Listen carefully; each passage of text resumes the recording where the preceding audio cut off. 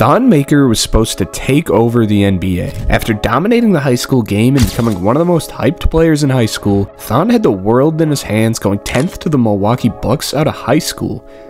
But something was off about this. Thon Maker became the center of a controversy after a high school yearbook photo of Thon in the class of 2010 became public, making the middle school and high school legend really just a grown man dominating a bunch of kids. Now 7 years in the past and mostly forgotten, Thon has become one of the NBA's biggest busts in history, with stats that completely stagnated from the time he entered the league. With the retrospect in mind, this crazy conspiracy seems more believable day by day. But what do you think?